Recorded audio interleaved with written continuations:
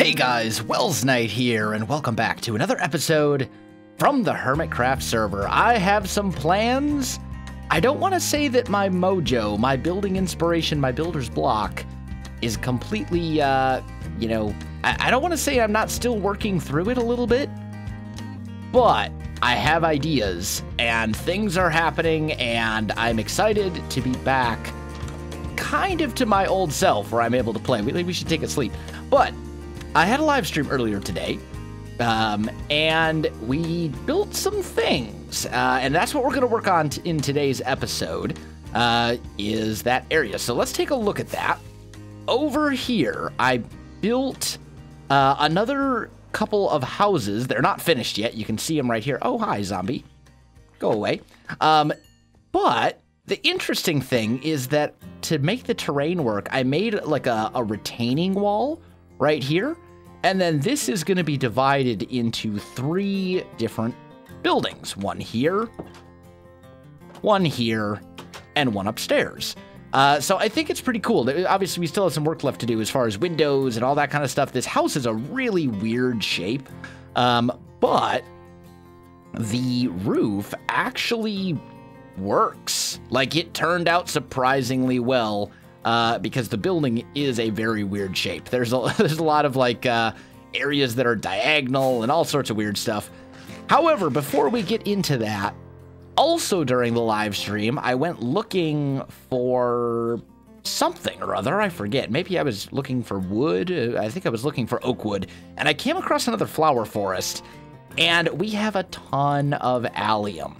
Like, we have 5 stacks of allium flowers. And when I was talking about that last episode, a lot of you left a comment and said, hey, you know, Stress is starting a project that involves a lot of allium. You should give them all to Stress. And you know what? I think that's an awesome idea, because I've got, I don't really think I'm going to need more than like this 20. I don't use allium very often. So I think she will put them to much better use than I will. So we're going to go deliver these to Stress. That's a trap chest. Let's not use a trap chest. Let's use a regular one.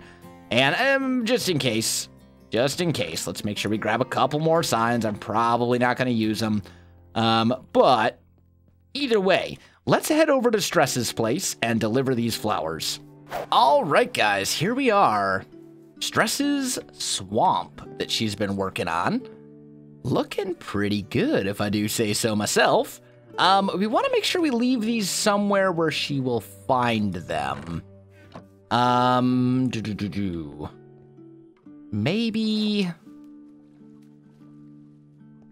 in here? Is this like her house? Is this where her bed is and all that kind of stuff, where she comes to sleep? This looks kind of vacant. Oh, maybe not. Yeah, so here's a double bed. I think this is like her main house. I'm not entirely sure. I haven't been over here before. But I think this is it. Or she might live up there. I don't know.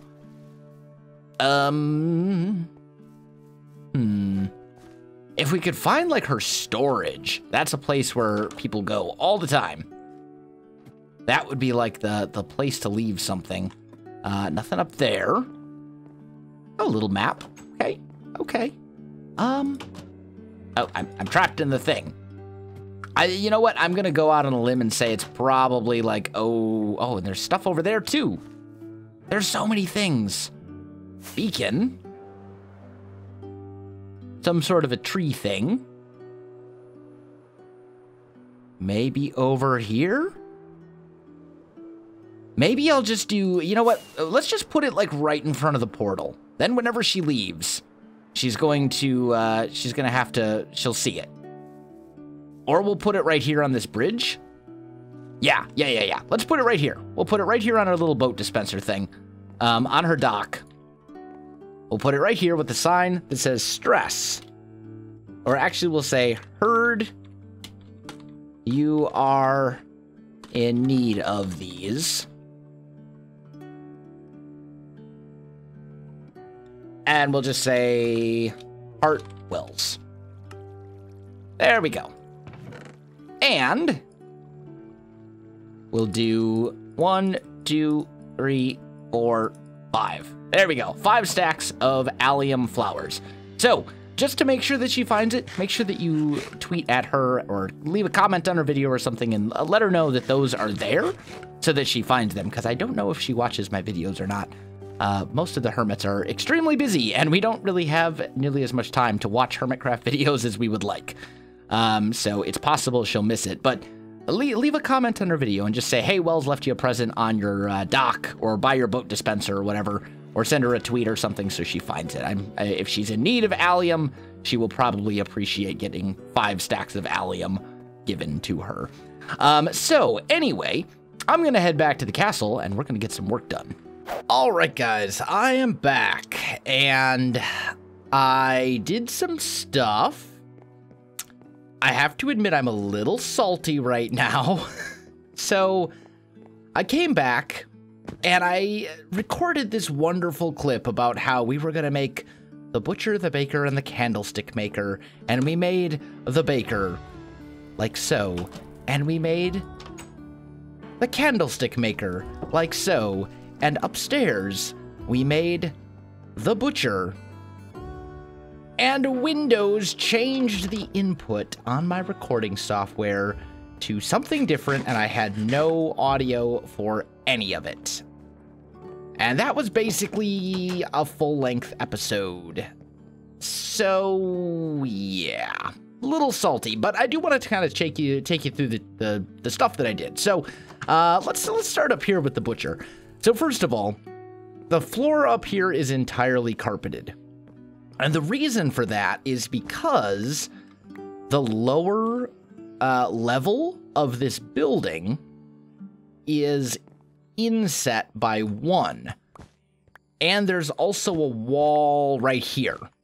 So if it's not carpeted, if we left it as wood, we'd have like this weird, like random white spots coming through, and it just wouldn't look very good. So I carpeted the entire floor in the butcher, and I'm gonna pretend that this isn't wool and that it's some sort of like stone tile or something. I mean, linoleum I don't think was a thing in the Middle Ages, but we'll say it's some sort of a tile. I don't know. Maybe I could improve. Maybe I could give it more of a tile feeling if we went with like a. Actually, yeah. Let's do that right now before I forget and I lose the idea from my brain. Let's go grab another color of carpet. And what we'll do is we'll turn that into like a little checkerboard pattern. Well, I talk about some of the other things that I do want to talk about today, because today was a very busy day for me, honestly. I'm gonna go into a little bit of a talky episode here for a little while.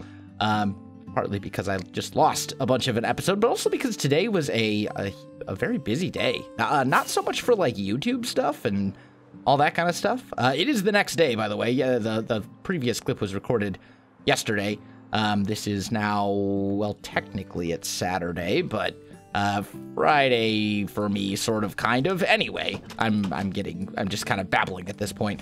But my wife and I went furniture shopping, and we bought a new like bedroom set. So like a new a couple of dressers, we got a bed frame, we got a new bed, a new mattress, which is actually really good because the one we were using was the mattress that I had like in college, and I've had it for a very long time. And as some of you probably know, when you have a mattress for long enough, it kind of hits a point where you're like, this really isn't super comfortable to sleep on anymore. So my wife and I have both been having some issues sleeping, just like tossing and turning, and I'm kind of a late night type person anyway. Like I'm one of those people that sleeps in generally pretty late, but then I stay up until some ridiculous hour. Like I'm often still awake when my wife wakes up in the morning.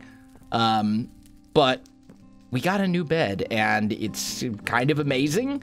We got a new bed frame to go with it, a couple of dressers, which is great because the dressers that we have, we actually previously only had one dresser, which was not big enough for both of our stuff. Yeah, I think that's a definite improvement. Oh, and I missed one right there. Some of you were probably raging about it. Did I get them all? I think I did. Yeah, that actually looks a lot better. That's a definite improvement. So yeah, we got some new stuff. Now that the floor is done, let's talk about the butcher for a little bit. So, the butcher, the netherrack and the quartz represents meat. Now, yes, I know I could use red glazed terracotta. I think I want to use the netherrack. I think the netherrack is a little bit more meaty, for lack of a better word. What's the proper terminology for a meat-like substance? Anyway, I think this will work. The quartz would be like fat. And then the regular netherrack would be your proper meat. Now, interestingly, some of these are hung from the ceiling. I was originally planning to use like an iron bar and hang the meat from the ceiling with an iron bar, but the problem is these slabs are up on the top half of a block. So if you put an iron bar, you end up with a half a block gap. And then on top of that, the iron bar would be like right here, and that's not enough space to properly hang the meat. So what I ended up doing instead was I put some armor stands up there, and then I pushed the slabs down into place, and it actually works. Like, it works. It was an idea that came to me in the middle of the previous video, which was lost forever, but I will assure you, it was the greatest 20 to 25 minutes of footage I have ever recorded in the history of YouTube, so it's a shame that it's lost forever. I promise it was super amazing. Well, maybe not, but anyway. Yeah, the armor stands as kind of like meat hangers. I think it actually works, and I don't know. There's part of me that really loves the little base of the armor stand on top, and there's part of me that doesn't, and I can't decide which one I like better. But either way, it's there, and we've got, you know, meat laying out. We've got, I'd like to kind of get some item frames and hang, well, not hang, but put like steaks and cooked mutton and stuff like that over here. But for now, this'll do. This'll do. I think you walk into this and you do it does give the feeling of a butcher, I think. And then this would be like the butcher's table. Now over here, there is the top of a chimney. You can't actually use it in the butcher, which is fine, because I don't think the butcher would be cooking the meat. He would just be selling the meat and giving it to the people to cook themselves. But that leads to the baker over here, and we've got a little bit of like an oven design over here. This was inspired by someone on my Patreon server. I forget who it was, but when I did a Patreon server tour, I saw this. It might have been Stina?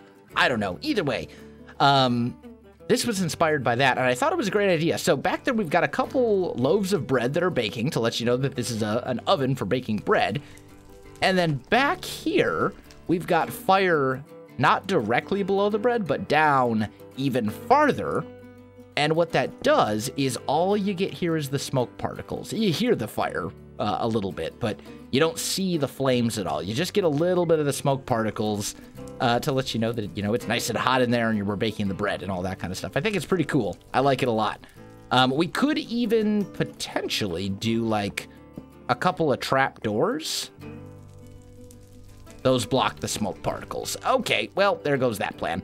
It was worth trying, though. I'm glad we at least gave it an attempt and tried it out. I didn't know that trapdoors block smoke particles. I didn't think they did. Anyway, that's fine. So that'll work. And then we got some loaves of bread sitting out as well. Little chest over here for some payment, and then a crafting bench. And then in the candlestick maker, I would like to use end rods, but I don't have the stuff for them at the moment, so I'll have to go and fetch some of those from the end. I don't think I even have any chorus fruit. I might. I don't know. I should look. Do I have any chorus fruit? Can I grow chorus fruit? Just like a little, you know, super cheap and easy chorus fruit, like a temporary words. A little bit of a temporary chorus fruit farm. That's much more difficult to say than I anticipated. Let's see. We would need some end stone. I've got one chorus flower. I have one. Unless I have them over here, but I don't think that's likely. Or maybe over here? Yeah, this is the only one. Okay, so I can grow chorus fruit. I can grow one. I will grow one. we'll just make a little chorus fruit farm right here. Let that grow. Let that do its thing. And hopefully it will give me like all the chorus fruits at some point. But anyway, so I think the candlestick maker will look better once we get end rods in there instead of candles. We'll probably still have some candles as well. But I'm not entirely sure like how candlestick makers did their thing. So I don't know what like tools they would use or what we could do to represent that. So I just kind of threw some stuff together and did it in the hopes that it'll look good. As for the exterior of the building, also, by the way, the roads here are not done. We need to get this all sorted out and texturized like the rest. But the exterior of the building, I did some interesting things as well. Some of it you've seen before, like the shutters and the windows and little flower boxes and stuff like that. But we got this little bridge right here that crosses over into the butcher. So we get that little overhang. And then over here, we had a diagonal window. And I played around with a couple different things. I played around with just glass blocks. I decided against that because in the texture pack that I use for Hermitcraft, only the regular glass panes have this kind of medieval cross texture. The glass panes, or the glass blocks, I should say, look very much like default glass blocks. The only difference is they don't have the streaks. So they just looked really out of place, and I don't really want to change the texture pack. I know some of you probably don't like the texture pack to begin with, but I think it's a pretty minor thing, and it's one of those things where if any of the other hermits come to look at it, it's still going to look perfectly fine. Like, it's not enough of a dramatic change that it will look back. It's just kind of, you know, this is glass blocks, this is glass panes. It's for kind of our own personal enjoyment, so to speak. It's not one of those things where, like, I'm changing the color or, you know, I'm not taking something that's normally an ugly block and making it look good per se, you know, like if I was taking diorite and turning it into like a light cobblestone or light stone brick texture like I do with the texture pack I use in Kingdoms. So it's one of those things where I didn't want to change the texture pack at this point, and the glass blocks looked out of place because the medieval glass texture that we're using doesn't apply to those glass blocks. So that's a thing. Oh, also, by the way, guys, when we showed this map room and we updated the map, there were so many of you who said, "You forgot the docks, you forgot the docks."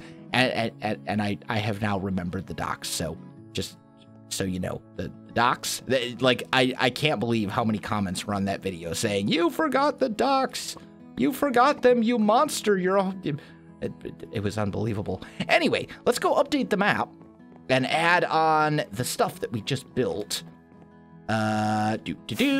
Still haven't found a white horse, by the way. I'm just throwing that one out there. Still on the lookout for a white horse. That should be that part of the map, and then we'll swing over here. And there we go. Map should now be updated. So if we land like a so, and I think that one goes here and this one goes there. Yeah, beautiful. Looking good, looking good. Okay, so, and you can see the map actually shows it very well, just how weird of a shape that building is. Like, it's a very bizarre shape to try and do a roof for. There's also a chimney on the roof as well. I don't know if I showed that, but the chimney is there. I do want to try and start incorporating more chimneys into the builds. Also, there have been a lot of comments saying, finish the walls, finish the walls, finish the walls. And I've talked about this a little bit, so I'm not going to harp on it too much. My plan for the walls is I'm going to build up the walls as I'm building up the castle. So I don't think it makes sense to build all the walls and then try and build the stuff in between, because what if I need to, like, modify the shape to make room for buildings? Like, for example, this wall was originally supposed to come straight, like, over here and straight up, right? Like this little part. And then I decided I want to put a staircase here. So here I might have to actually stick the wall out this way a little bit or whatever. I don't want to just make the walls and then have to build the buildings and maybe have to move the walls. I think I'd rather just kind of build it up as we go. So if we look at parts of the castle, let's see, map room is over here. If we look at the parts of the castle, like this area right in here is relatively finished. I mean, it's not finished. There's still details and stuff that we'll have to add. And I just realized there's a little part back there that isn't paved. I'll have to do that at some point as well. But this area is mostly finished, and the walls are in place around this area. And that's basically how that's going to work. So, like, when we start working on this area and we fill this up, you know, then we'll do the walls to accommodate for it. And as we expand this way, we'll bring the walls over to accommodate for that, and so on and so forth. So that's my plan for the walls. I know some of you are frustrated that I haven't finished them already, but I don't think it makes sense to have to rebuild them over and over and over and over and over again. Or to try, and it's also one of those things where the walls are a huge project, and it's a very huge, and not only huge, but very kind of monotonous project where it's just repeating the same thing over and over again.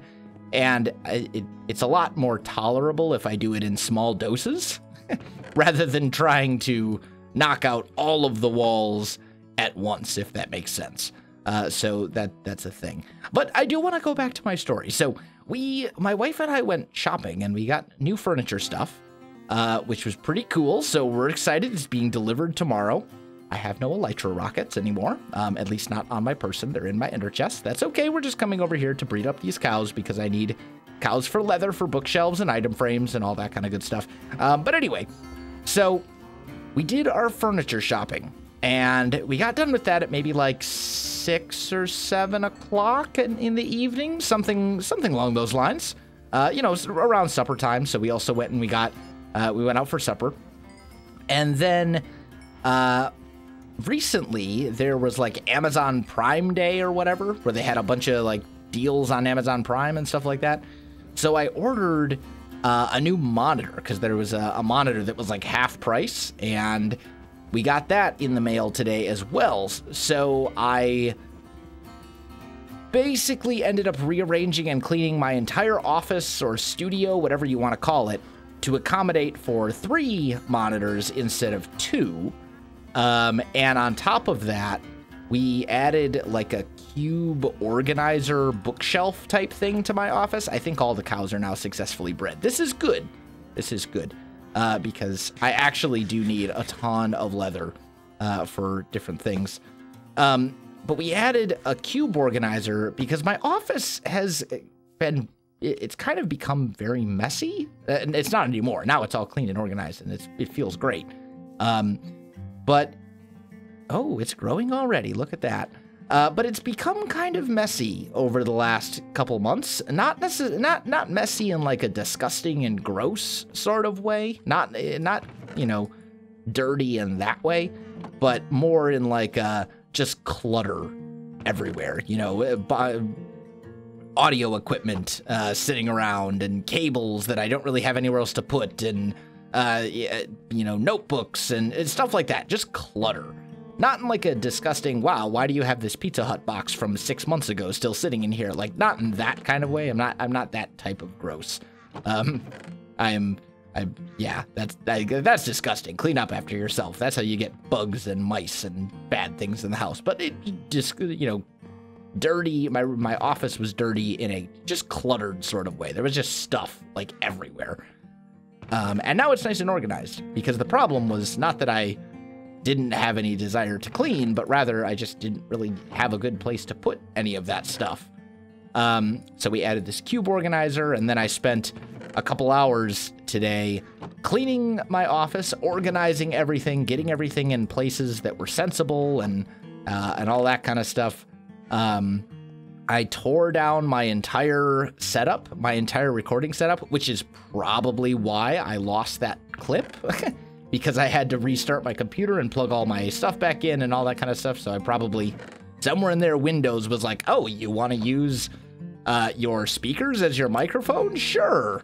You know, because stupid Windows. But anyway, it was one of those things where I spent a couple hours doing it, and, you know, it's great. I have 3 monitors now. And some of you are probably wondering, what in the world do you need 3 monitors for? You You goof. Well, the answer is that when you're streaming, or for that matter, when you're doing other things that YouTubers do, such as editing videos or doing, you know, digital media work with like thumbnails, for example. I guess you could kind of call that like a type of graphic design, you know, any of that kind of stuff. Often I have windows upon windows open. I've got different programs open and different things open. Like I've got so many different things open, and it's nice to be able to give them their own monitor rather than flipping back and forth. And for streaming especially, like the ability to have the game on one monitor, the chat on another monitor, and OBS on an additional monitor is just super valuable. Like that, it makes a huge difference because, you know, if you're doing it all on, like, I can't even imagine doing streaming on one monitor. I did it a long time ago, and I would never, ever do it again. I think 2 monitors is kind of like the bare minimum that I would ever want for streaming. But I'm finally on a 3-monitor setup for the first time in my life, and I'm very excited about it. It's very, it's going to take some getting used to. The new monitor is a little bit bigger than the old ones were. So, like, that's a thing. But, all in all, like, I think it's a positive. Am I out of? No, there's no way I'm out of fish. One of these is filled with fish. Aha! I see you. Fish. There we go. I was going to say, and while I'm at it, allow me to do that. Which reminds me, many of you had said, Welsknight, you should probably dye your shulker boxes to represent what's in them. My system for that is that if it's a shulker box that I'm permanently going to use for something, I will dye it. If it's a temporary kind of multi-purpose whatever I put in it shulker box, I don't dye it. So like the yellow one that I have is for the gear that I always want to carry around with me at all times, like a water bucket and a flint and steel and you know, a set of arrows and a bow and stuff like that. The red one is my redstone box. The white one is for rockets. The gray one is for the stuff for these roads over here.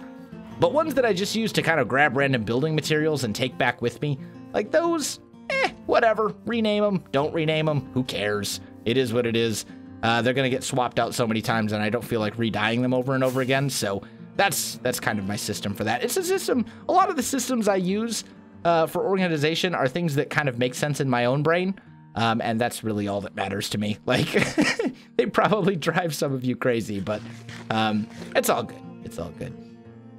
But yeah, 3 monitors, new furniture, office organized and cleaned, which is an amazing thing to, like, be able to see the floor in my office because there's not boxes of random stuff and, you know, owner's manuals and cables and soundboards and stuff like that all over the place. Like, it's great. It's a nice feeling. I feel like I accomplished something today, even if I didn't accomplish so much as far as Minecraft goes today. I definitely had a very productive day. Unfortunately, though, guys, my very productive day is coming to a close pretty soon. I need to get some videos edited and rendered for you guys to get them out, and I am out of time for this episode. So my friends, if you enjoyed this video, you know what to do. Links in the description below. I'm sorry that the episode was a little kind of all over the place.